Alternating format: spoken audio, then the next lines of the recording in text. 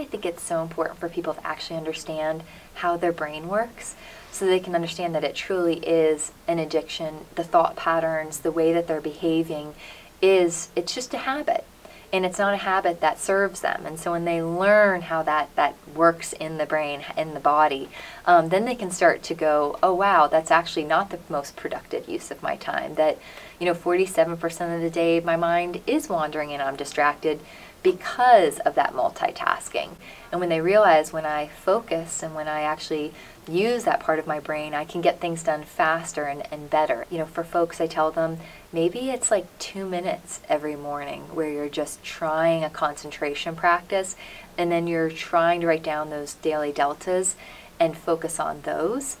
And it's baby steps, baby steps. I thought, you know what, I'm probably gonna get fired in this particular sales role. I'm gonna bring in a mindfulness program and let's see what happens. So I brought in the program. We went from 64% of plan to 94%. I had people who were developing a skill set in areas that I had been struggling with them for a long time. And so the company took notice of these results and they asked me to help roll out a global program. And so long story short, had so much fun doing that, saw so many positive results that decided to quit my job and start my own company doing that. And in the sales industry, we have twice the rate of turnover than the entire workforce combined. Every day, we get about 270 newspapers worth of data a day.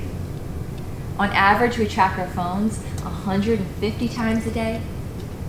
We are distracted for 47% of the day. People who practice mindfulness before they perform better. So who's practicing mindfulness right now?